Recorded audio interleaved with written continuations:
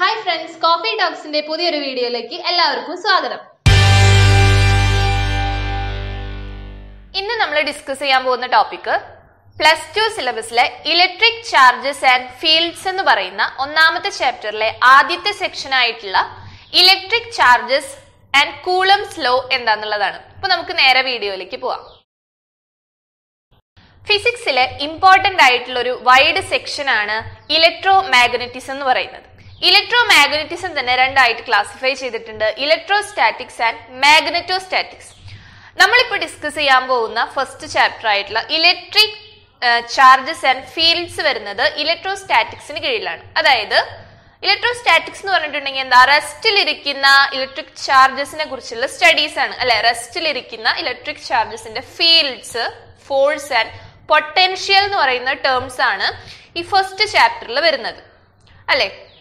അപ്പോൾ electric charge എന്ന് പറഞ്ഞിട്ടുണ്ടെങ്കിൽ എന്താണ്, ചെറിയ ക്ലാസ് മുതലേ നമ്മൾ ഡിഫറെന്റ് ഫോഴ്സസിനെ കുറിച്ച് പഠിച്ചിട്ടുണ്ട് അല്ലെ. അപ്പൊ ഞാൻ ഇവിടെ നിന്ന് ഒരു ഒബ്ജക്ട് ഡ്രോപ്പ് ചെയ്യുകയാണെങ്കിൽ അത് താഴത്തേക്ക് വീഴും ബിക്കോസ് ഓഫ് ഗ്രാവിറ്റേഷണൽ ഫോഴ്സ് അല്ലെ. എർത്ത് എല്ലാ ഒബ്ജക്റ്റിനെയും എർത്തിന്റെ സെന്ററിലേക്ക് അട്രാക്ട് ചെയ്യുന്നുണ്ട് അല്ലെ.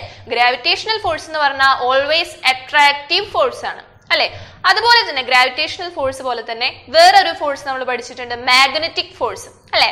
മാഗ്നറ്റിക് ഫോഴ്സ് എന്ന് പറഞ്ഞാൽ എന്താണ്, സെയിം പോൾസ് തമ്മിൽ റിപ്പൽ ചെയ്യും, റിപ്പൾസീവ് ഫോഴ്സ് ഉണ്ട്. അതുപോലെ ഡിഫറെന്റ് പോൾസ് ആണെങ്കിൽ നോർത്ത് പോള് സൗത്ത് പോൾ അല്ലെങ്കിൽ south Paul and north Paul attract ചെയ്യും, അട്രാക്റ്റീവ് ഫോഴ്സ് ഉണ്ട്. മാഗ്നറ്റിക് ഫോഴ്സ് എന്ന് പറയുന്നത് ഗ്രാവിറ്റേഷണൽ ഫോഴ്സിന്റെ പോലെ അട്രാക്റ്റീവ് ഫോഴ്സ് മാത്രമല്ല ഉള്ളത്, അവിടെ റിപ്പൾസീവ് ഫോഴ്സ് കൂടെ വരുന്നുണ്ട്. ഓക്കെ, ഇനി ഒരു എക്സ്പെരിമെന്റ് പറയാം. അതായത് ചെറിയ ക്ലാസ്സിലൊക്കെ നമ്മൾ ചെയ്തു നോക്കിയിട്ടുള്ള എക്സ്പെരിമെന്റ് ആണ്. ഒരു സ്കെയില് മുടിയിൽ നന്നായി റബ്ബ് ചെയ്തിട്ട് ചെറിയ പേപ്പർ ബിറ്റ്സിനെ കാണിക്കുമ്പോൾ ഈ പേപ്പർ ബിറ്റ്സ് സ്കെയിലിൽ റബ്ബ് ചെയ്തിട്ടുള്ള സ്കെയിലിൽ, ഹെയറിൽ നന്നായി റബ്ബ് ചെയ്തിട്ടുള്ള സ്കെയിലിൽ ഒട്ടിപ്പിടിക്കുന്നതായിട്ട് കാണും അല്ലെ. അപ്പൊ ഇവിടെ ഈ പേപ്പർ ബിറ്റ്സും സ്കെയിലും തമ്മിൽ ഒരു ഫോഴ്സ് വരുന്നുണ്ട് അല്ലെ. അതായത് ഈ അട്രാക്ട് ചെയ്യാൻ ഒരു അട്രാക്റ്റീവ് ഫോഴ്സ് അവിടെ വരുന്നുണ്ട് ഇല്ലേ. ഈ അട്രാക്റ്റീവ് ഫോഴ്സ് എന്ന് പറയുന്നത് ഗ്രാവിറ്റേഷണൽ ഫോഴ്സ് ആണോ?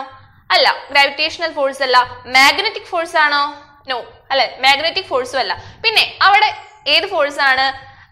പേപ്പർ ബിറ്റ്സ് ഈ സ്കെയിലില് ഒട്ടിപ്പിടിക്കാൻ കാരണമായിട്ടുള്ള ഫോഴ്സ് ഏതാണ്? ഇലക്ട്രോസ്റ്റാറ്റിക് ഫോഴ്സ് ആണ് അല്ലെ. ഇലക്ട്രോസ്റ്റാറ്റിക് ഫോഴ്സിനെ കുറിച്ച് പറയുന്നതിനേക്കാൾ മുന്നേ എന്താണ് ഇലക്ട്രിക് ചാർജ് എന്ന് പറയണം അല്ലെ. What is mean by electric charge? Charge എന്ന് പറയുന്നത് ഒരു മാറ്ററിന്റെ ഫണ്ടമെന്റൽ പ്രോപ്പർട്ടി ആണ്. Charge is A fundamental property of matter. എല്ലാ പാർട്ടിക്കിൾസിനും ചാർജ് ഉണ്ട്.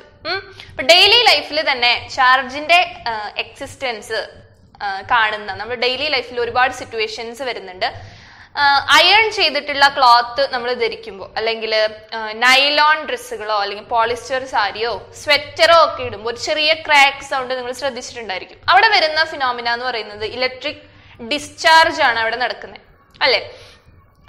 അതുപോലെ നേരത്തെ പറഞ്ഞ പോലെ ഡിഫറെന്റ് മെറ്റീരിയൽസ്, റബ്ബ് ചെയ്തിട്ടുള്ള മെറ്റീരിയൽ വേറൊരു പാർട്ടിക്കിളിനെ അട്രാക്ട് ചെയ്യുന്നതായിട്ട് കാണാം. ഈ ഒരു ഡിസ്കവറി എന്ന് പറയുന്നത് ശരിക്കും BC 600-ലാണ് തെയിൽസ് എന്ന് പറയുന്ന ഒരു ഗ്രീക്ക് മാത്തമാറ്റീഷ്യൻ ആണ് ഈ ഒരു ചാർജിന്റെ എക്സിസ്റ്റൻസ് ഡിസ്കവർ ചെയ്യുന്നത് അദ്ദേഹമാണ്. പിന്നെ ചാർജ് എന്ന പേരൊക്കെ കൊടുത്തത് കുറെ നാളുകൾക്ക് ശേഷമാണ്. അപ്പോൾ അദ്ദേഹം ചെയ്തത് എന്താന്ന് വെച്ചിട്ടുണ്ടെങ്കിൽ ആംബർ, ഒരു മഞ്ഞ കുന്തിരിക്കം എന്ന് പറയും. ഈ മഞ്ഞ കുന്തിരിക്കം കമ്പിളിയിൽ, വൂളിൽ നന്നായി റബ്ബ് ചെയ്തിട്ട് ഈ ആംബർ ചെറിയ ലീവ്സിനെ, ടൈനി പാർട്ടിക്കിൾസിനെ, ചെറിയ ഉണങ്ങിയ ലീവ്സിനെ അട്രാക്ട് ചെയ്യുന്നതായിട്ട് ശ്രദ്ധിച്ചു. അപ്പോ ഈ ഡിഫറെന്റ് മെറ്റീരിയൽസ് തമ്മിലുള്ള അട്രാക്ഷൻ ഒക്കെ വളരെ മുന്നേ തന്നെ കണ്ടുപിടിച്ചിട്ടുള്ള കാര്യങ്ങളാണ്. പിന്നെ വർഷങ്ങൾക്ക് ശേഷമാണ് പോസിറ്റീവ് ചാർജ് ഉണ്ട്, നെഗറ്റീവ് ചാർജ് ഉണ്ട് എന്നുള്ള കണ്ടുപിടുത്തങ്ങളൊക്കെ നടത്തുന്നത്. അമേരിക്കൻ സയന്റിസ്റ്റ് ആയിട്ടുള്ള ബെഞ്ചമിൻ ഫ്രാങ്ക്ലിൻ ആണ് പോസിറ്റീവ് ആൻഡ് നെഗറ്റീവ് ചാർജ് എന്ന് ആ ചാർജുകൾക്ക് പേര് കൊടുത്തത് അല്ലെ. അപ്പൊ ചാർജ് എന്ന് പറയുന്നത് ഫണ്ടമെന്റൽ പ്രോപ്പർട്ടി ഓഫ് മാറ്റർ ആണ്. നമുക്കറിയാം ആറ്റംസ് എന്ന് പറഞ്ഞിട്ടുണ്ടെങ്കിൽ എന്താണ്, ഇലക്ട്രിക്കലി ന്യൂട്രൽ ആയിട്ടുള്ള പാർട്ടിക്കിൾസ് ആണ് ആറ്റംസ് അല്ലെ. ആറ്റംസിൽ എലമെന്ററി പാർട്ടിക്കിൾസ് ഉണ്ട്, ഇലക്ട്രോൺ, പ്രോട്ടോൺ ആൻഡ് ന്യൂട്രോൺ ഉണ്ട്. ഇലക്ട്രോൺസ് എന്ന് പറഞ്ഞിട്ടുണ്ടെങ്കിൽ ന്യൂക്ലിയസിന് ചുറ്റും റിവോൾവ് ചെയ്തുകൊണ്ടിരിക്കുന്ന എലമെന്ററി പാർട്ടിക്കിൾസ് ആണ് ഇലക്ട്രോൺസ് അല്ലെ. നെഗറ്റീവ്ലി ചാർജ്ഡ് ആയിട്ടുള്ള എലമെന്ററി പാർട്ടിക്കിൾസ് ആണ് ഇലക്ട്രോൺസ് അല്ലെ. അതുപോലെ ന്യൂക്ലിയസിന്റെ ഉള്ളില് പോസിറ്റീവ് ചാർജ് അക്യുമുലേറ്റ് ചെയ്തിട്ടുള്ള ആ സ്പേസിനെയാണ്, ആ ഏരിയനെയാണ് എന്ത് പറയുന്നത്, ന്യൂക്ലിയസ് എന്ന് പറയുന്നത്. ന്യൂക്ലിയസിന്റെ അകത്ത് ആരൊക്കെയാണുള്ളത്? പ്രോട്ടോൺസ് ഉണ്ട്. പോസിറ്റീവ്ലി ചാർജ്ഡ് ആയിട്ടുള്ള എലമെന്ററി പാർട്ടിക്കിൾ ആയിട്ടുള്ള പ്രോട്ടോൺ ഉണ്ട്. ന്യൂട്രൽ ചാർജ് ആയിട്ടുള്ള ന്യൂട്രോൺസ് ഉണ്ട് അല്ലെ. അപ്പൊ ഈ പ്രോട്ടോൺസിന്റെയും ഇലക്ട്രോൺസിന്റെയും എണ്ണം എന്ന് പറയുന്നത് ഈക്വൽ ആയിരിക്കും അല്ലെ. They are equal in magnitude, പക്ഷേ ഓപ്പോസിറ്റ് ചാർജ് ആയിരിക്കും. പ്രോട്ടോൺസ് എന്ന് പറഞ്ഞിട്ടുണ്ടെങ്കിൽ പോസിറ്റീവ്ലി ചാർജ്ഡ് ആയിട്ടുള്ള എലമെന്ററി പാർട്ടിക്കിൾസ് ആണ്. ഇലക്ട്രോൺസ് എന്ന് പറഞ്ഞിട്ടുണ്ടെങ്കിൽ നെഗറ്റീവ്ലി ചാർജ്ഡ് ആയിട്ടുള്ള പാർട്ടിക്കിൾസ് ആണ്. ഓക്കെ, ഇനി എങ്ങനെയാണ് ഡിഫറെന്റ് പാർട്ടിക്കിൾസിന് ചാർജ് ലഭിക്കുന്നത്? അതായത് ഡിഫറെന്റ് പാർട്ടിക്കിൾസ് തമ്മിൽ റബ്ബ് ചെയ്യുമ്പോഴോ അല്ലെങ്കിൽ കണ്ടക്ഷൻ വഴിയോ ഇൻഡക്ഷൻ വഴിയോ ഒക്കെ ഡിഫറെന്റ് പാർട്ടിക്കിൾസിന് ചാർജ് ലഭിക്കും. അതായത് ഇപ്പോ രണ്ട് പാർട്ടിക്കിൾസ് റബ്ബ് ചെയ്യുമ്പോൾ ഒരു പാർട്ടിക്കിളിൽ നിന്നും മറ്റേ ഒബ്ജക്റ്റിലേക്ക് ഇലക്ട്രോൺസ് ട്രാൻസ്ഫർ നടക്കും അല്ലെ. അതായത് ലൂസ്ലി ബൗണ്ടഡ് ആയിട്ടുള്ള ഇലക്ട്രോൺസ് ഉള്ള മെറ്റീരിയൽ ഏതാണോ ആ മെറ്റീരിയലിൽ നിന്ന് മറ്റേ മെറ്റീരിയലിലേക്ക് ഇലക്ട്രോൺ ട്രാൻസ്ഫർ നടക്കും. ഇലക്ട്രോൺ ട്രാൻസ്ഫർ നടക്കുമ്പോൾ ഇലക്ട്രോൺ നഷ്ടപ്പെട്ടിട്ടുള്ള ഒബ്ജക്റ്റ് ഏതാണോ ആ ഒബ്ജക്റ്റിന് പോസിറ്റീവ് ചാർജും ഇലക്ട്രോൺ ലഭിച്ച ഒബ്ജക്റ്റിന് നെഗറ്റീവ് ചാർജും കിട്ടും. പോസിറ്റീവ്ലി ചാർജ്ഡ് ബോഡി എന്ന് പറഞ്ഞിട്ടുണ്ടെങ്കിൽ ഡെഫിഷ്യൻസി ഓഫ് ഇലക്ട്രോൺസ് ആയിരിക്കും അല്ലെ. ഇലക്ട്രോൺസ് വിട്ടുകൊടുക്കുന്ന ആൾക്കാണ് പോസിറ്റീവ് ചാർജ് കിട്ടുക. അതായത് ഇലക്ട്രോൺസിന്റെ നമ്പർ കുറവായിരിക്കും, which means deficiency of electrons ആയിരിക്കും അല്ലെ. ഇനി നെഗറ്റീവ്ലി ചാർജ്ഡ് ബോഡി എന്ന് പറഞ്ഞിട്ടുണ്ടെങ്കിൽ എക്സസ് ഓഫ് ഇലക്ട്രോൺസ് ആയിരിക്കും. ഇലക്ട്രോൺസ് ട്രാൻസ്ഫർ നടക്കുമ്പോൾ ഇലക്ട്രോൺസ് സ്വീകരിക്കുന്ന ആളായിരിക്കും negatively charged body, which means excess of electrons ആയിരിക്കും നെഗറ്റീവ്ലി ചാർജ്ഡ് ബോഡിക്ക് ഉണ്ടായിരിക്കാം. ഒരു ഒബ്ജക്റ്റിന് ചാർജ് ലഭിക്കുന്നത് 3 തരത്തിലാണ്: charging by friction, charging by conduction and charging by induction. ഇതിനെക്കുറിച്ച് കൂടുതലായിട്ടുള്ള ഡീറ്റെയിൽസ് വേറൊരു വീഡിയോയിൽ ഇടാം. നെക്സ്റ്റ് ചാർജിന്റെ പ്രോപ്പർട്ടീസ് ആണ് പറയാൻ പോകുന്നത്. ആദ്യത്തെ പ്രോപ്പർട്ടി എന്ന് പറഞ്ഞിട്ടുണ്ടെങ്കിൽ സെയിം ചാർജസ് ആണെങ്കിൽ റിപ്പൽ ചെയ്യും, ഓപ്പോസിറ്റ് ചാർജസ് ആണെങ്കിൽ അട്രാക്ട് ചെയ്യും. ഓക്കെ, അടുത്ത പ്രോപ്പർട്ടി കൺസർവേഷൻ ഓഫ് ചാർജ്. ചാർജിനെ പുതുതായിട്ട് ക്രിയേറ്റ് ചെയ്യാനോ നശിപ്പിക്കാനോ ആയിട്ട് സാധിക്കില്ല. അതായത് ഒരു സിസ്റ്റത്തിന്റെ ടോട്ടൽ ചാർജ് എന്ന് പറയുന്നത് എപ്പോഴും കോൺസ്റ്റന്റ് ആയിരിക്കും. ഇനി അടുത്ത വരുന്ന ഒരു പ്രോപ്പർട്ടി എന്ന് പറഞ്ഞിട്ടുണ്ടെങ്കിൽ അഡിറ്റിവിറ്റി ഓഫ് ചാർജ് ആണ്. ഒരു സിസ്റ്റത്തിൽ ഇപ്പൊ n ചാർജസ് ഉണ്ടെന്ന് വിചാരിക്കാം. Q1, Q2, Q3 etcetera Qn charges ഉണ്ട്.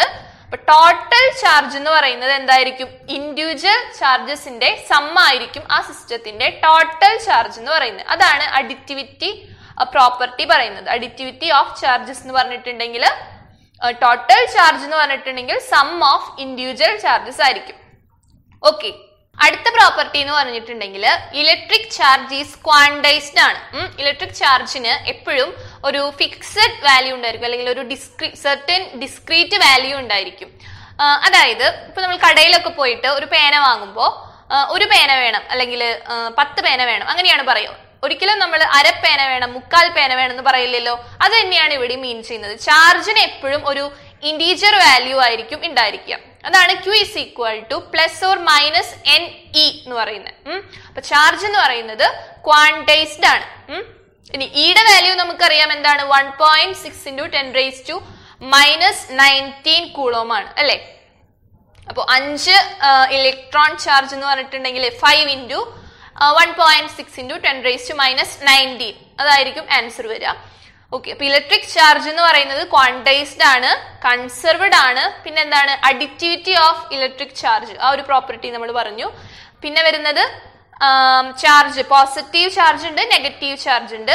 സെയിം ചാർജസ് ആണെങ്കിൽ റിപ്പൽ ചെയ്യും, ഓപ്പോസിറ്റ് ചാർജസ് ആണെങ്കിൽ അട്രാക്ട് ചെയ്യും. ഇതൊക്കെയാണ് ചാർജിന്റെ പ്രോപ്പർട്ടീസ് വരുന്നത്. ചാർജ് എങ്ങനെയാണ് ഡിഫൈൻ ചെയ്തിട്ടുള്ളത്, അതുപോലെ ചാർജിന്റെ പ്രോപ്പർട്ടീസ് എന്തൊക്കെയാണെന്ന് നമ്മൾ ഡിസ്കസ് ചെയ്തു. നെക്സ്റ്റ് വരുന്നത് കൂളംസ് ലോ ആണ്. അതായത് രണ്ട് സ്റ്റാറ്റിക് ചാർജസ് തമ്മിലുള്ള ഫോഴ്സ് എങ്ങനെയാണ് കണ്ടുപിടിക്കുക എന്നുള്ള ഇക്വേഷൻ ആണ് കൂളംസ് ലോയിൽ ഡിഫൈൻ ചെയ്തിട്ടുള്ളത്. കൂളംസ് ലോ ഇങ്ങനെയാണ് ഡിഫൈൻ ചെയ്തിട്ടുള്ളത്: force between two charges is directly proportional to product of that charges and inversely proportional to square of distance between them. Consider to charges Q1, Q2 എന്ന് പറയുന്ന രണ്ട് static charges consider ചെയ്യുക.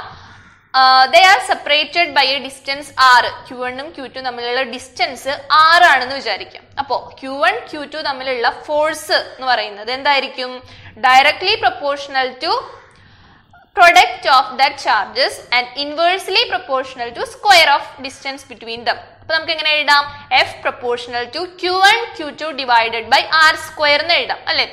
ഇതുപോലെ similar ആയിട്ടുള്ള ഒരു force നമ്മൾ പഠിച്ചിട്ടുണ്ട്. Gravitational force F is equal to Gmm by R square അല്ലെ. യൂണിവേഴ്സൽ ലോ ഓഫ് ഗ്രാവിറ്റേഷനിൽ നിന്ന് ഗ്രാവിറ്റേഷണൽ ഫോഴ്സിന്റെ ഇക്വേഷൻ നമുക്കറിയാം. അതുപോലെ തന്നെ സിമിലർ ആയിട്ടുള്ളൊരു ഇക്വേഷൻ ആണ് ഇവിടെ കൂളംസ് ലോയിലും എഫിന് കിട്ടുന്നത്. F directly proportional to Q1 Q2 divided by R square എന്നാണ് വരിക. ഇനി ആ പ്രൊപ്പോർഷണാലിറ്റി സൈൻ കളയുന്നതിനായിട്ട് എന്ത് കൊണ്ട് മൾട്ടിപ്ലൈ ചെയ്യണം? 1/4πε0. K is equal to 1/4πε0 into Q1 Q2 by R square എന്നാണ് ഫൈനൽ ഇക്വേഷൻ കിട്ടുന്നത്. ഇന്നത്തെ ടോപ്പിക് എല്ലാവർക്കും ക്ലിയർ ആയി എന്ന് വിചാരിക്കുന്നു. നിങ്ങൾ ആദ്യമായിട്ടാണ് ഈ വീഡിയോ കാണുന്നതെങ്കിൽ സബ്സ്ക്രൈബ് ചെയ്യുക. സബ്സ്ക്രൈബ് ചെയ്ത് കഴിഞ്ഞിട്ടുണ്ടെങ്കിൽ നോട്ടിഫിക്കേഷൻ വരുന്നതിനായിട്ട് തൊട്ടടുത്തുള്ള ബെൽ ബട്ടൺ ഒന്ന് ക്ലിക്ക് ചെയ്യുക. ഇന്നടുത്ത ടോപ്പിക്കിൽ എന്തെങ്കിലും ക്ലാരിഫിക്കേഷൻസ് ആവശ്യമുണ്ടെങ്കിൽ കമന്റ് ബോക്സിൽ കമന്റ് ചെയ്യുക. അപ്പോൾ വേറൊരു വീഡിയോ ആയിട്ട് വേറൊരു ദിവസം കാണാം. ബൈ.